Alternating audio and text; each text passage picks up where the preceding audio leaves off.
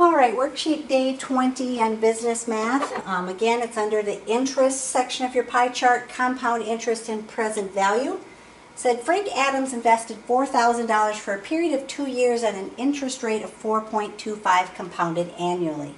If we just use the simple interest formula and compound interest, what we're just going to do is calculate the interest for the first year, add it, then take that amount, calculate the interest for the second year, and add it.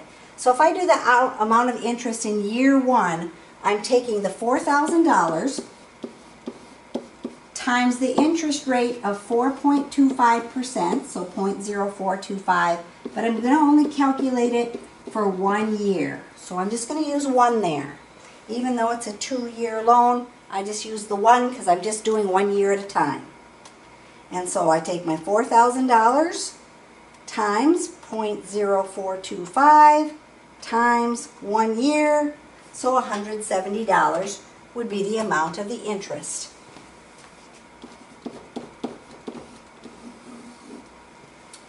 The value of my investment at the end of year one then would be the $4,000. Switch colors here. $4,000 plus my $170, so $4,170 would be the value after the end of the first year.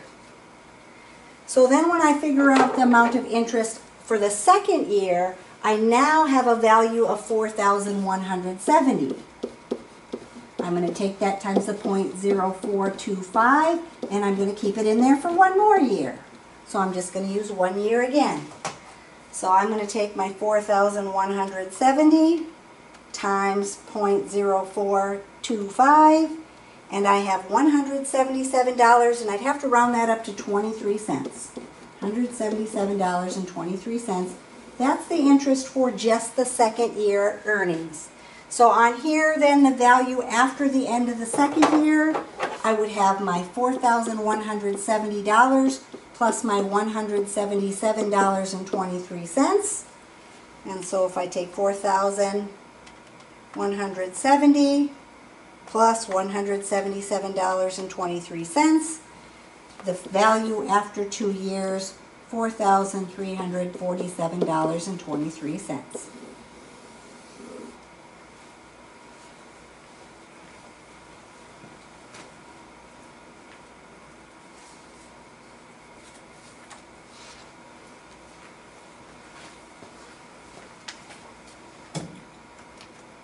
So number 2, pretty much the same kind of thing there. Oops, where'd my paper go? Span that so when I grab the side it goes the right one. It says Amy Torres invested $12,000 for a period of 2 years again. We're going to calculate the interest at 3.75% compounded annually. So finding the interest for the first year. Started with a value of $12,000, my interest rate 0.0375, and I'm going to leave it in there for 1 year at a time. And so if I take 12,123 times 0.0375 times 1, I get $450. So $450 is my interest after the first year. The value then is $12,000 plus $450, so $12,450 would be my interest at the end of the first, or would be my value at the end of the first year. Year number 2 then, on year number 2 we're starting with a value of $12,450. My interest rate is 3.75%, so 0.0375. And again, I'm going to leave it for 1 more year. So $12,450 times 0.0375 times 1 year, rounding that off, $466.88. I have 875, so I got to round that off to 88 cents. And so the value of my investment, $12,450 plus the $466.88 that I got in interest. $12,450 plus 466.88 gives me $13,383.70. What in the heck did I get in here? I better clear out my calculator and try that again.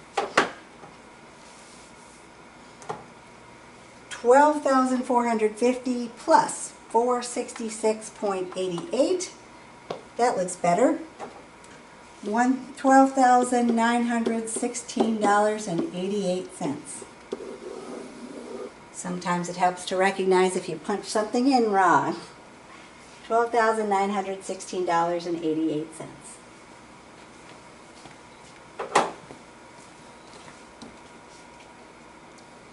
Number 3, doing the same thing. Sam Patterson invested $5,000 for a period of 2 years at an interest rate of 4.75% compounded annually. So find the interest in year 1. So I started with $5,000. I have 0.0475 for my interest rate, and I'm leaving it there for 1 year at a time. 5,000 times 0.0475 gives me $237.50 in interest. The value of my investment then was worth $5,000, but I made $237.50 in interest, so now it is $5,237.50 at the end of the first year.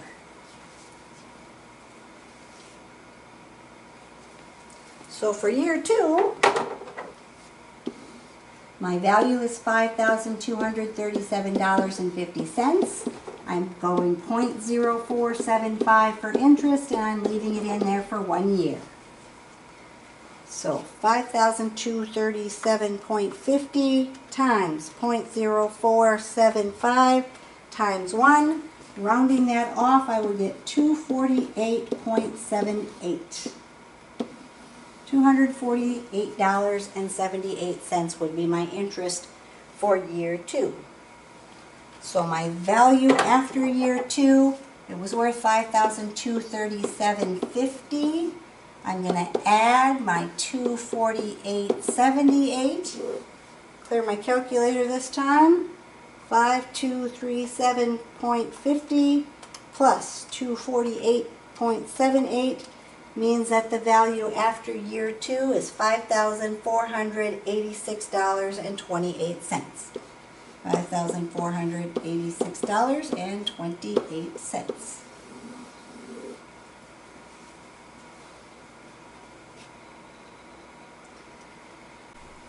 So in number 4, we are going to do compound interest.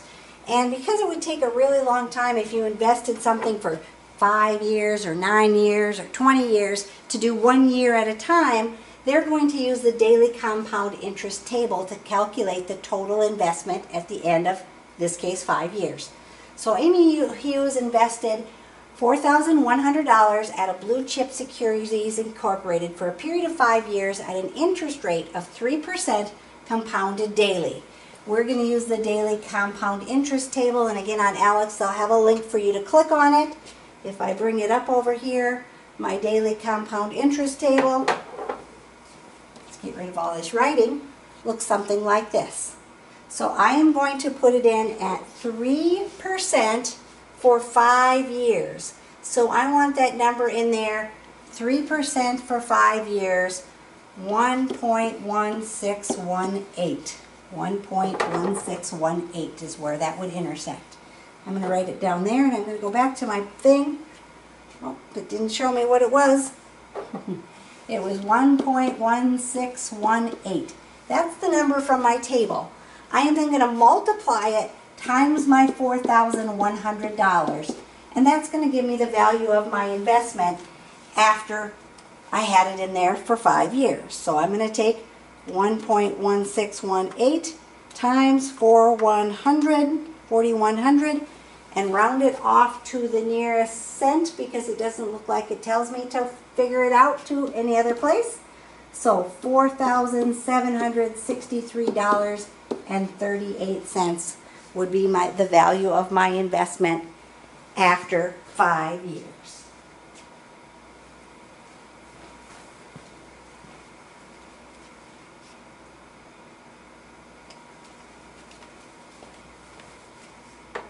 The next one says Nancy Washington invested $8,700 at Mason & Mason funds for a period of 9 years at an effective interest rate of 2%. So again, we want to go over to our table, and this time we're going to go 9 years at 2%. So 1.1972. So I'm going to do 1.1972 times my $8,700. 1.1972 times 8,700 means I would have $10,415.64. So $10,415.64 after that 9-year period. Number 6, same thing. Tom Jenkins invested $4,400 for a period of 4 years at an interest rate of 4%. And so I'm going to clear off the board and go over here. 4 years for an interest rate of 4%. 4 years at 4% would be 1.1735. 1.1735. So 1.1735, if I remembered that right, $4,400. So $4,400 times 1.1735 would give me $5,063.40. $5,163.40 would be the value of my investment after that 4-year period.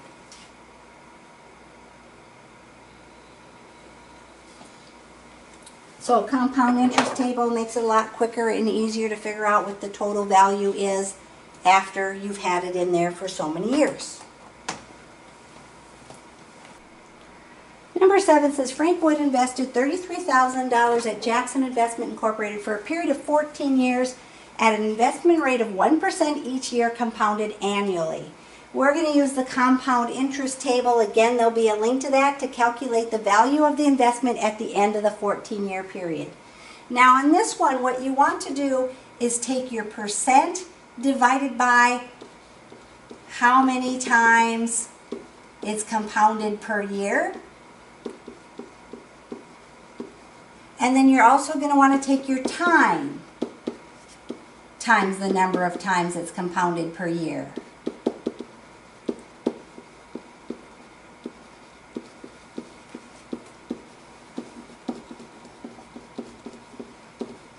When it's compounded annually, it's really not going to do much, but we're going to sometimes compound quarterly or semi-annually or some other way. So here, I would technically say, okay, I've got 1%, I'm compounding it once a year, so I'm still going to look under 1%, and I'm going to do 14 years compounding it once per year, so I'm going to do 14 total times. It's not going to change anything on the table when it's compounded annually, but when we do other ones, it will make a difference. So then we go to our compound interest table, and we say, okay, it was 1%, 14 periods, and so we're going to use 1.1495. 1.1495. So we're then going to do sort of like we did before. We're going to take that 1.1495 times the $33,000 that they invested. Grab our calculator.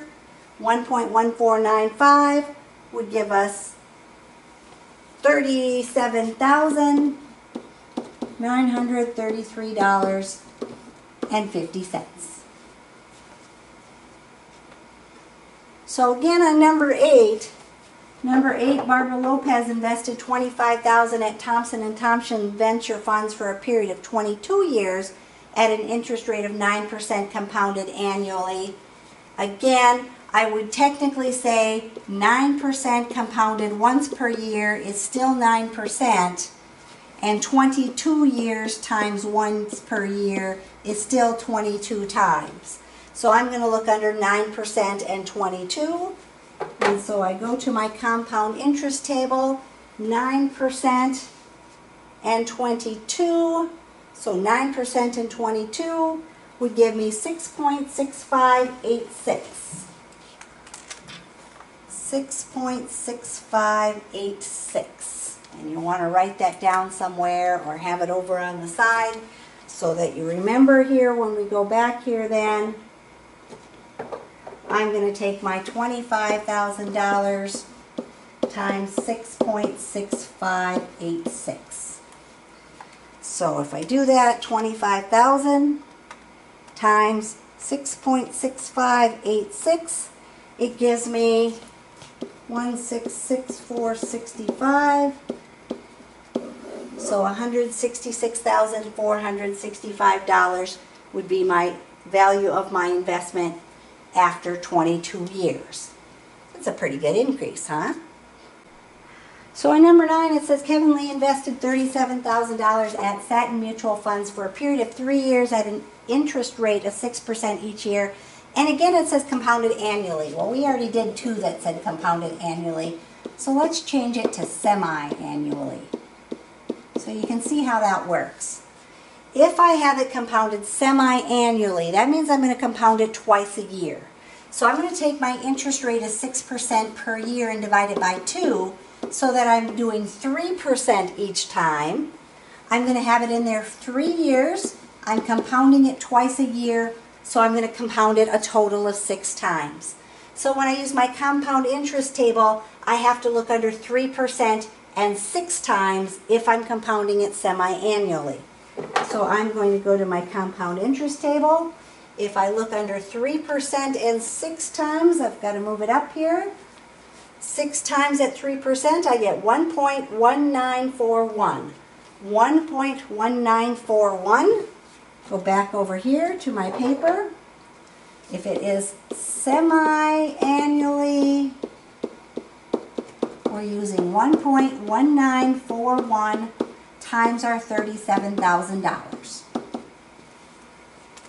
And so if we take 37,000 times 1.1941, we get $44,181.70.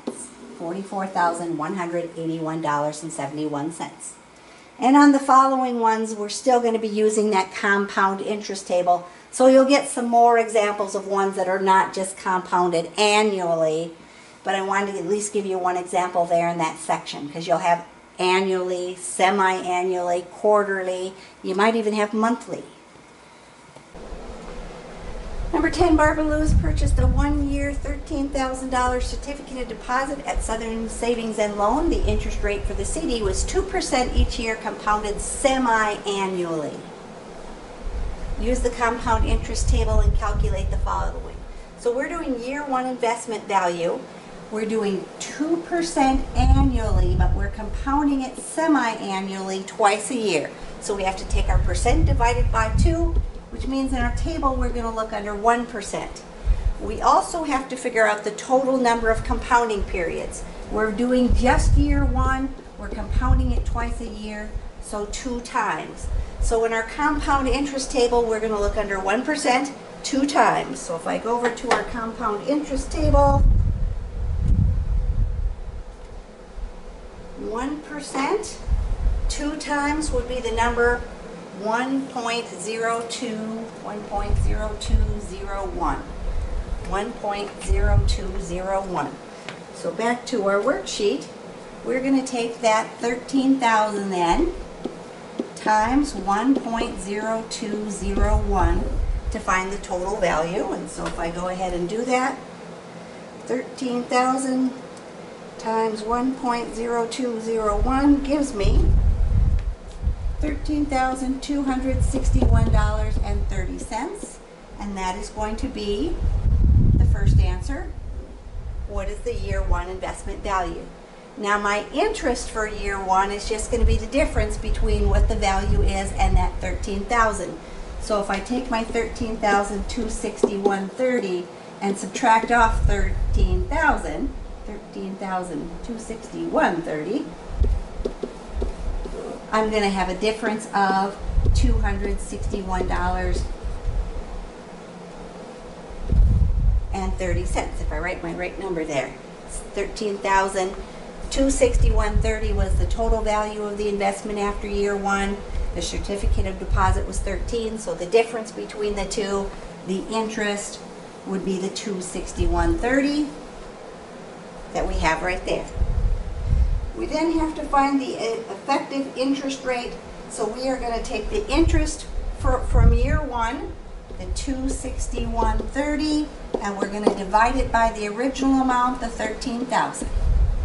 And so if I take my $261.30 divided by $13,000, I get 0.0201. So as a percent, we would have 2.01%. So the year one total investment value, $13,261.30. The interest for year one, that extra amount, $261.30, and the effective interest rate, 2.01%. Number 11 should be very similar to that. I'm going to erase the board because otherwise when we look at our table we might see all that scribbling. And what's my little deal to scroll the board? Maybe I need to close that.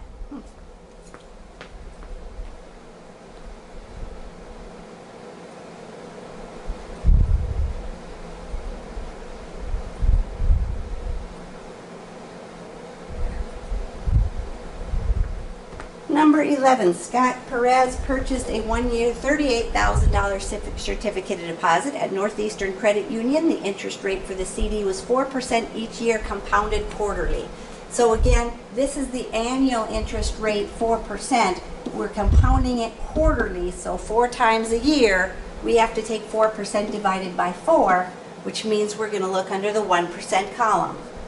We're doing the year one investment value. We're putting it only in for 1 year, but we're compounding it quarterly 4 times. So the total number of times we're compounding it is 4 times altogether. So in our table, we're going to look under the 1% and 4 times. So if we go ahead and look at our table, under 1% and 4 times, we would have 1.0406. 1.0406. And so if we go back to our worksheet here, we're going to take our $38,000 then times our 1.0406 to find the total value of the investment after the first year. So 38,000 times 1.0406 gives me $39,542.80. So that would be the value after year one. $39,542.80. We want to find the interest for year one, so we're going to take that $39,542.80 and subtract the original value, $38,000. And so the extra amount we made, $1,542.80. So my interest for year one, $1,542.80. We also want to find the effective interest rate. So to do that, we're going to take our interest, $1,542.80, and divide it by the original value, $38,000. $1,542.80 divided by 38,000 gives me 0.0406. We have to change that to a percent, so we get 4.06% for our effective interest rate.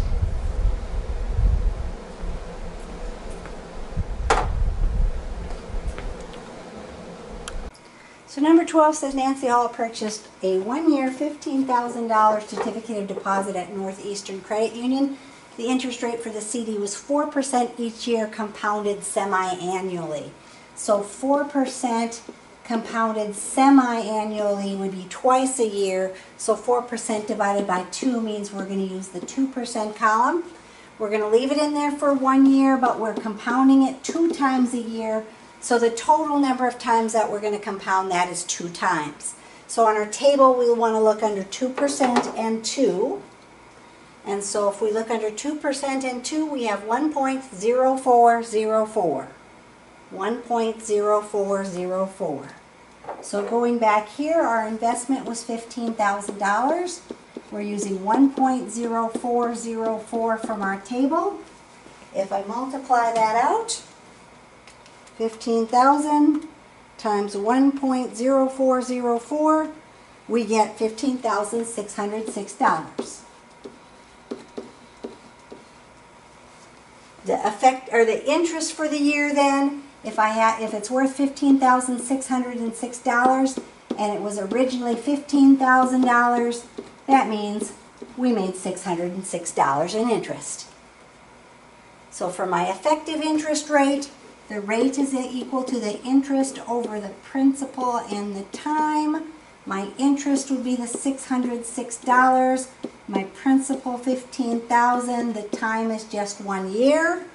And so we can take 606 divided by 15,000. Because 15,000 times 1 is still 15,000. So we get 0.0404, which as a percent would be 4.04% for my effective interest rate.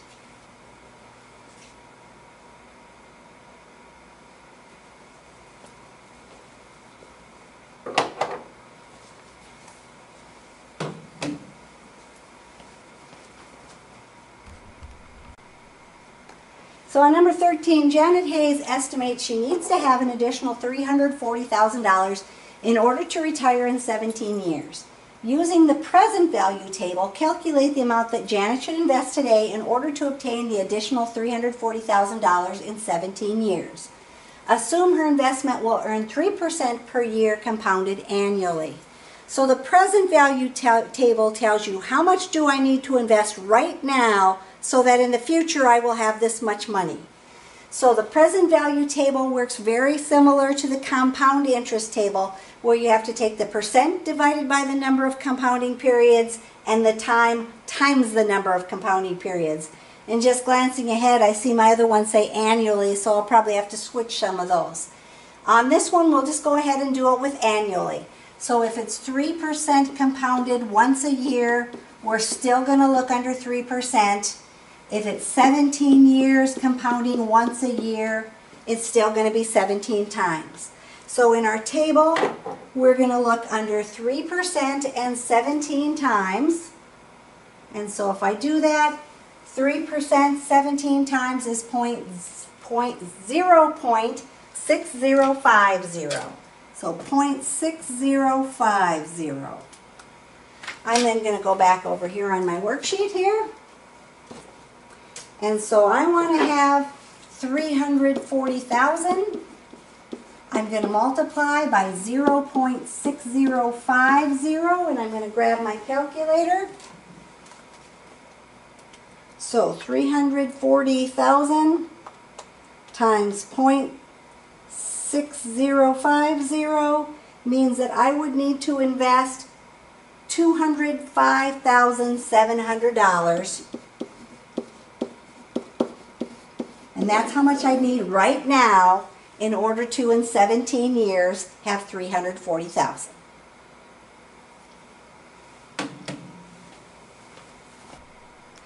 So in number 14, it wants Frank Taylor estimates he needs an additional $280,000 in order to retire in 27 years.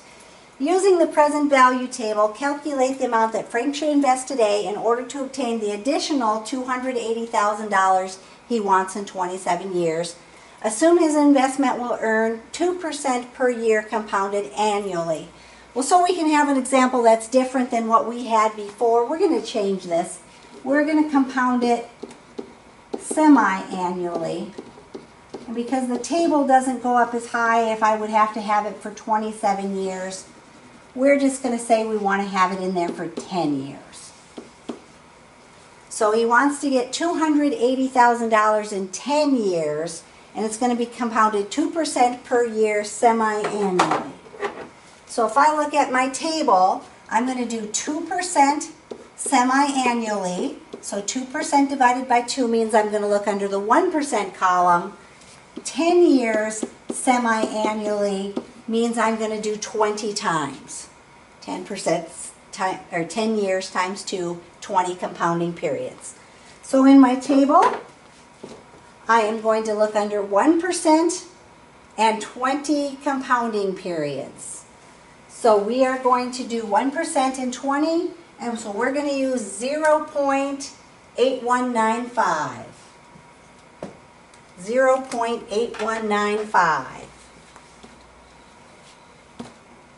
So in order to retire in 10 years, compounding it semi-annually, we're going to take the 280,000 times 0.8195, which is the number from our table.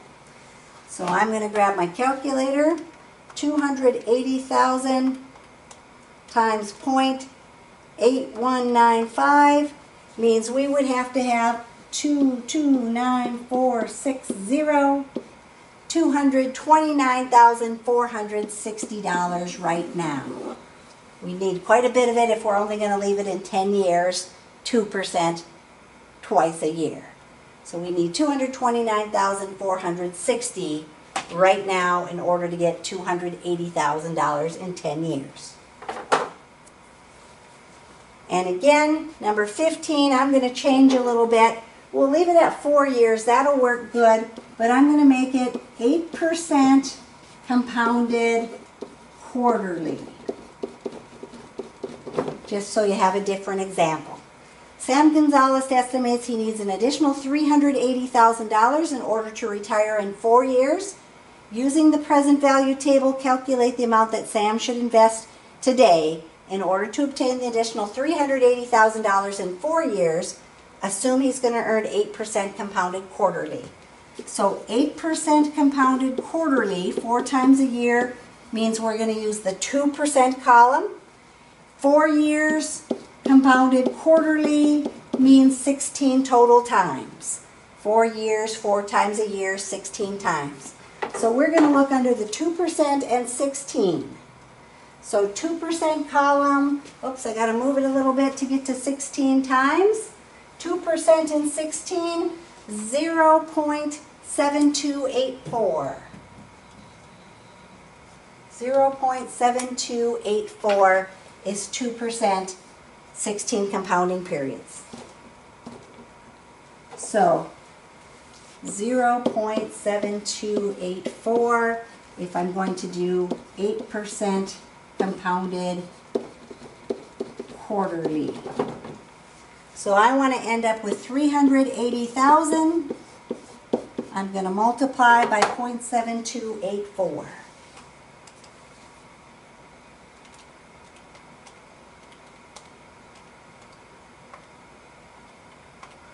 So I would need to have $276,792 right now, so that in 4 years I end up with my $380,000.